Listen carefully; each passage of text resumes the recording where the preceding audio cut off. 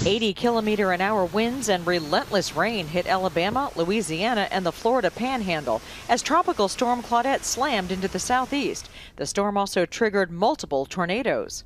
All of a sudden, the trees it was just like they imploded. In Brewton, Alabama, trucks ended up on houses. At least 50 structures were destroyed. The entire roof was ripped off this high school auditorium. We're in recovery efforts now, just trying to make sure we've cleared all the residences, make sure there's no one in there.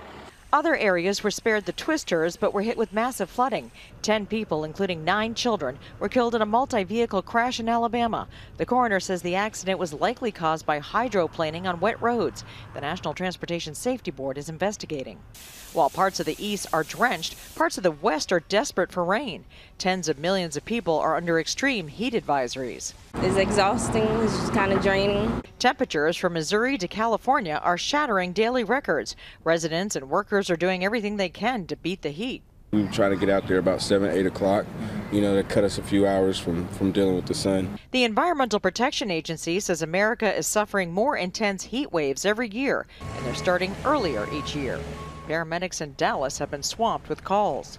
Anyone in the city who's working outdoors, not in a climate-controlled environment, is absolutely at risk for heat stroke or heat exhaustion. The Las Vegas Strip hit a scorching 45 degrees Celsius, shattering an 81-year record.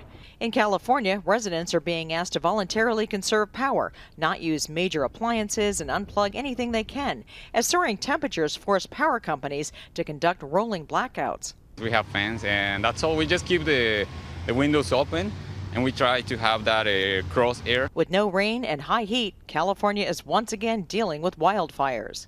I got a text message from a friend saying that there was going to be an evacuation. We need to get out of here. Federal experts say more mega heat waves are on their way. The National Weather Service predicts most of the country will experience above average temperatures over the next 3 months, making it a more dangerous summer than normal. Jennifer Johnson, Global News, Washington.